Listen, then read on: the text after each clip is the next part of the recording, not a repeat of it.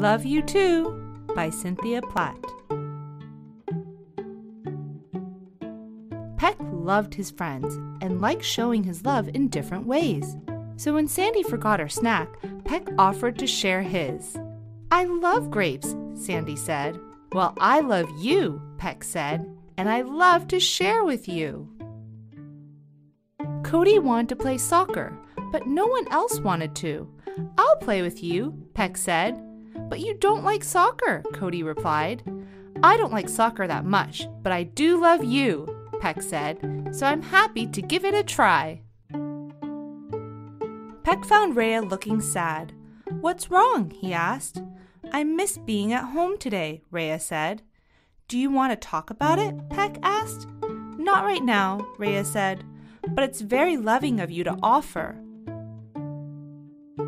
Olo finished some paintings, but couldn't reach the outside drying rope to hang it up. I can fly up and do it for you, Peck said. Thank you, Peck, Olo said. You're a very loving friend. Peck's friends wanted to do something nice for him too. Surprise, they called. What's this for? Peck asked. It's for being a good friend, Rhea said, and because we all love you. I love you too, he told them. His friends already knew that, but it was always nice to hear anyway.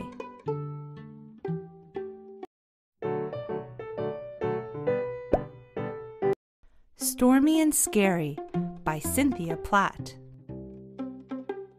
Sandy was in her favorite place in the world, the music room, but it was a dark and stormy day, which Sandy did not like. She was scared of storms.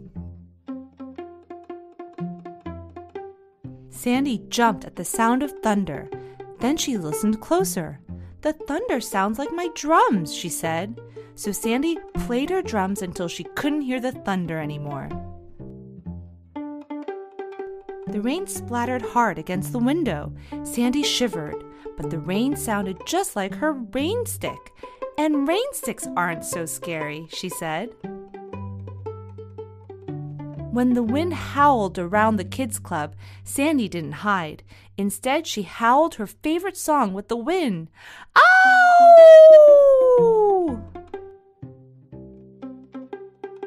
It was still a dark and stormy day, but Sandy didn't mind anymore because it turned out storms could sound just like music, and music was one of her favorite things.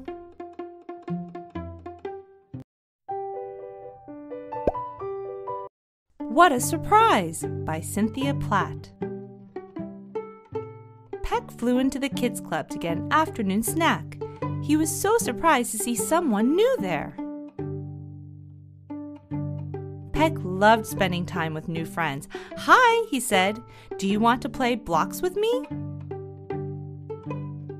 The new friend didn't answer, but that was okay. Peck had other good ideas, like playing the matching game. The new friend was good at matching, but not very chatty. Maybe she didn't want to be friends after all. Surprise, Sandy said. It's me.